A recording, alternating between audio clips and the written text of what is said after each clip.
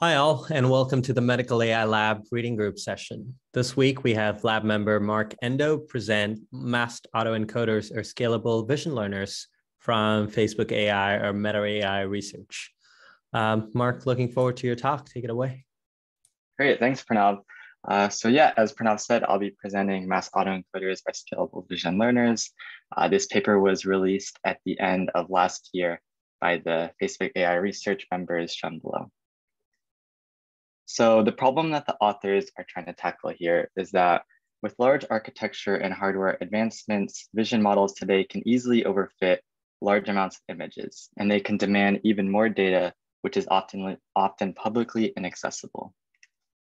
So the field of NLP has a solution to this, particularly in self-supervised pre-training. So one such example of this is using mass auto-encoding as is done in BERT. And as we can see here, for example, with the string, let's stick to improvisation in this skit. What you do in BERT is you randomly mask a certain percentage of the tokens, let's say 15%. In this case, the word improvisation is masked, and the pre-training task is to try to predict that masked word improvisation from all of the English words. And what this allows for is it enables generalizable models. So the idea of masked autoencoders has been applied to vision as well, actually, and some of the research precedes BERT, but the progress in vision lags behind NLP. So the research question that the authors try to answer is how should you design an optimal method for vision encoding?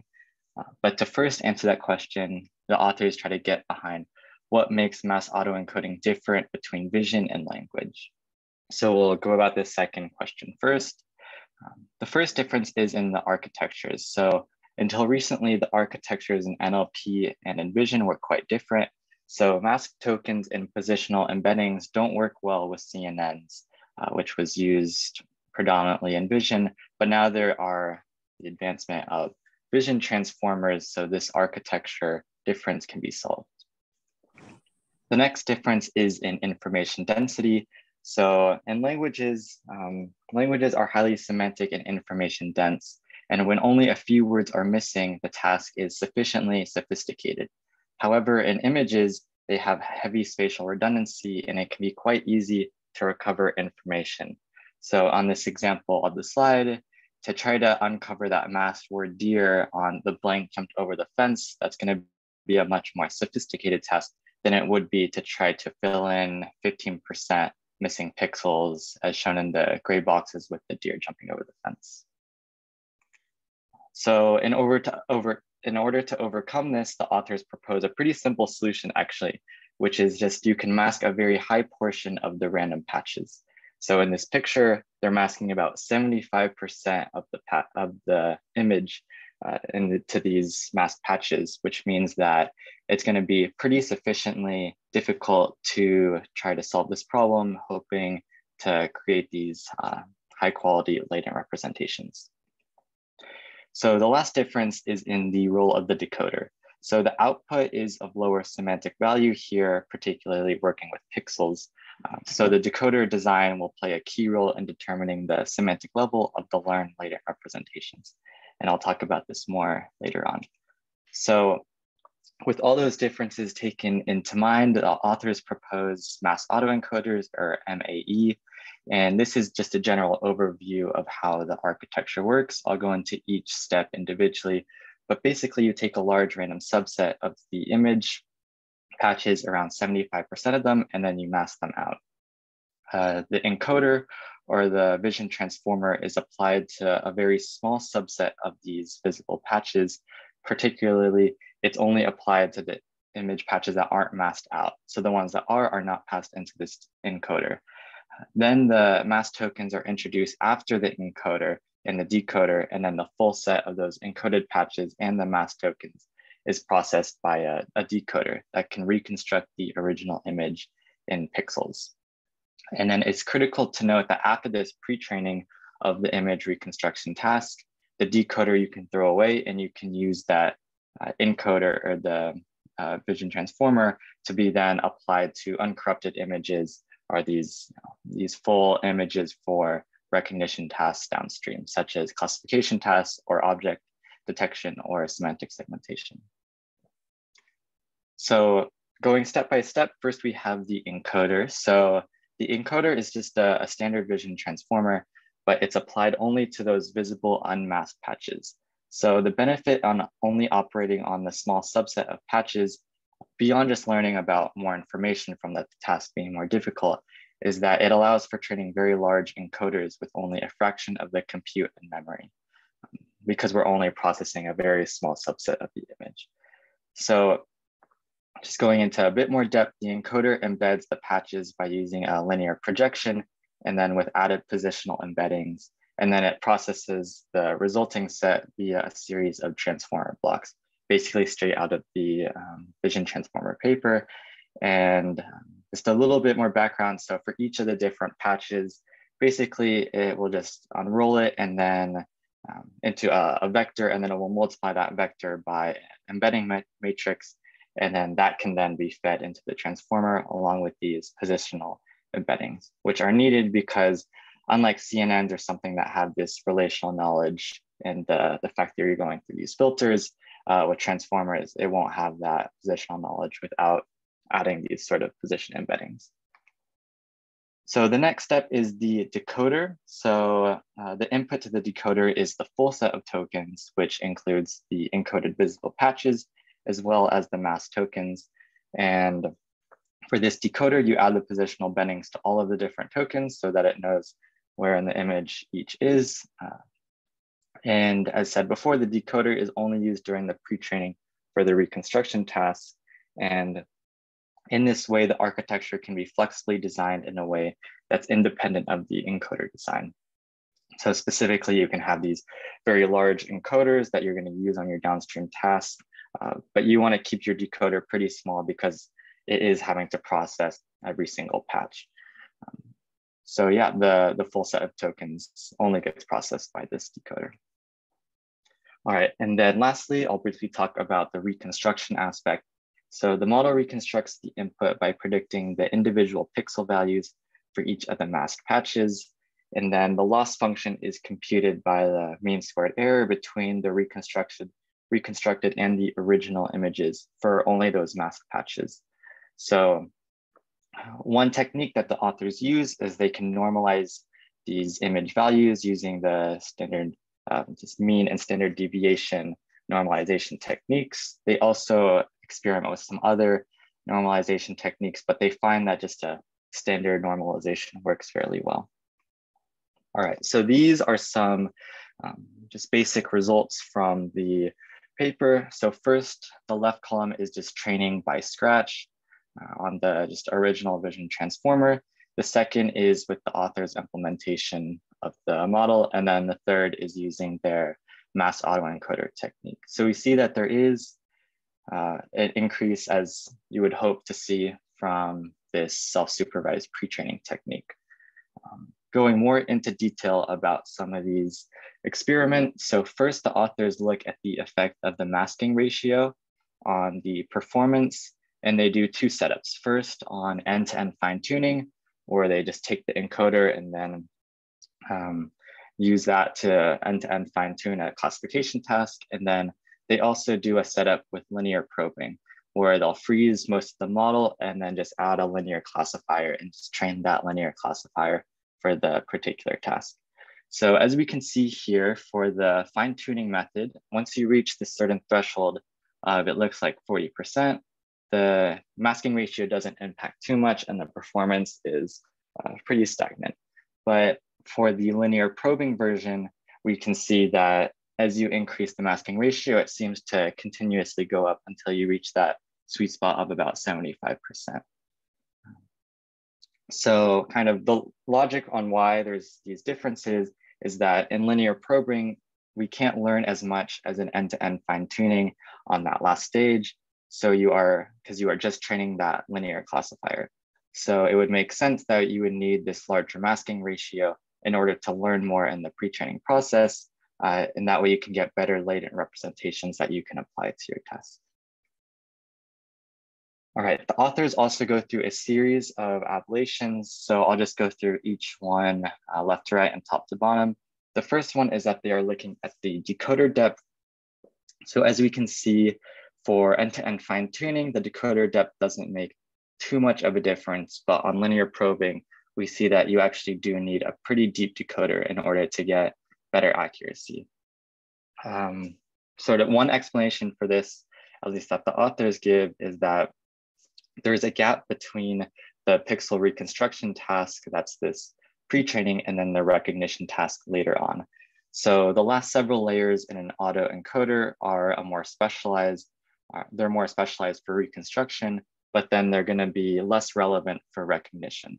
So a reasonably deep decoder, the authors posit, can account for the reconstruction specialization, and it can leave those latent representations at a more abstract level in the encoder. So the second experiment that they do is looking at the decoder width, and they find that the decoder can be narrower than the encoder. This experiment mostly just says that, well, with the mass autoencoding, the decoder can be pretty lightweight, which is obviously what they would want because it is having to process all of the different tokens. So the third ablation is on whether or not to pass the mass tokens into the encoder, or the vision transformer. And they find that not only does leaving out those mass tokens in the encoder improve the speed of the model, but it also improves the performance, specifically in the linear probing case. So in this case, there's a gap between the pre-training and deploying, specifically when you are passing your mass token into the encoder.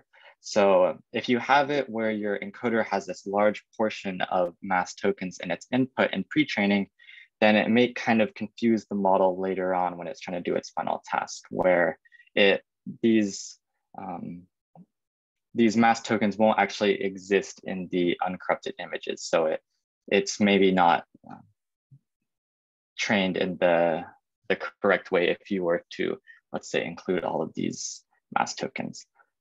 So the fourth one is on the normalization or the reconstruction target. So the authors do find that if we have some sort of normalization with the norm, it's going to perform better than without any normalization. The reason for this is that it enhances the contrast locally of each of the different patches. The authors also implement some more advanced normalization techniques such as PCA or DVAE from Dollár, but they find that these aren't really improving performance in any way, so there's no real reason to implement these methods. The next one is on data augmentation. So as we can see that the crop and random size, this is going to perform better than none, but you actually don't need much augmentation. So this is actually a pretty surprising result that the authors found, where most self-supervised methods are going to rely heavily on augmentation in order for the performance to work, in order for the models to be generalizable. But in this case, they're finding that they only need minimal or no augmentation. The reason that the authors give for this is that the role of the data augmentation is mainly performed in the random masking step, where they are choosing which patches they should map. Blank out, yeah. And then the last one is on the mask sampling. So there's a couple different mask sampling techniques that you could use. One of them, the one that kind of makes the most sense, is just to randomly sample which of the patches you're going to mask out. And that is the one that performs the best, but there's also other methods such as block and grid. So this slide just shows the different methods on masking them out. So we have random on the left, where it looks like, you're just randomly selecting certain patches to mask. And then you could also do a block method, where you take a whole block of the image and mask that out. This one's showing about 50% of the image being masked out. And then you could also do a grid where you have this like alternating grid-like structure of masking out and not masking out.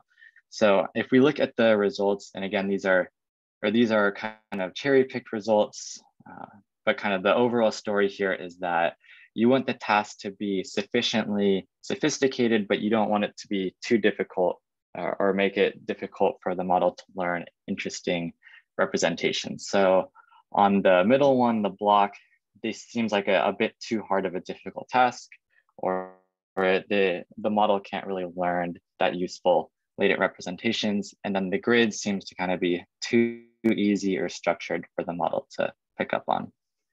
So those are some of the ablations. The next thing that they look at is the comparison with self-supervised pre-training methods.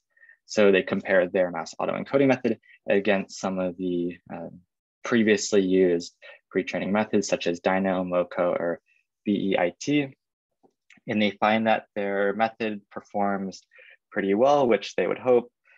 And then kind of most importantly, as you are increasing your size of your transformer or your vision transformer, your performance is also going up. This is a pretty important thing because you want to make sure that your models are not overfitting the data that they're being trained on. And we can see that even though we're increasing these sizes, we're still not overfitting and we're getting good performance on our eventual task. So this is a comparison of comparing the method against supervised pre-training methods.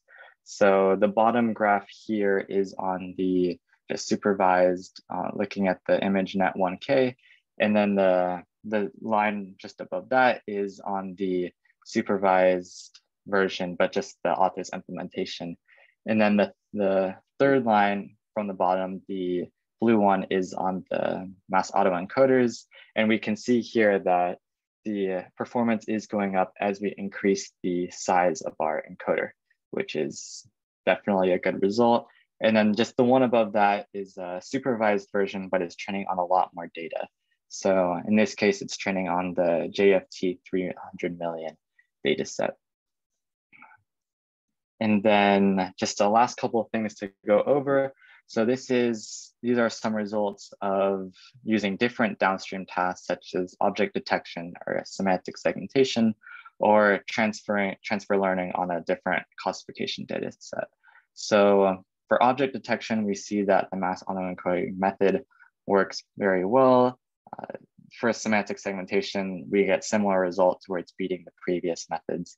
And then for transfer learning, we see that on the INAT and the places data sets, it's also beating the previous best. So all of these seem to be pretty good results. And then last slide here is on how we can use the reconstruction task and actually show that it's very generalizable. So here we have a model that's being trained on a masking ratio of 75%, but then the authors are applying the inputs with higher masking ratios and seeing what the generated outputs are. So the kind of basic method is just the second to the left one, mask 75%. But then we can see that if you are to pass in an image with an insanely high masking ratio, let's say 95% on the right, we see that the generations are actually pretty believable. They're not exactly what the original picture is, and they definitely do worse than what the mask 75% or 85% have, but they actually seem like pretty good plausible generations that if I was to look at those 5% of patches, I could definitely not come up with something as close to the original as the model could. So yeah, that was my presentation and I hope you all enjoyed. Thanks, Mark. That was great. Thanks.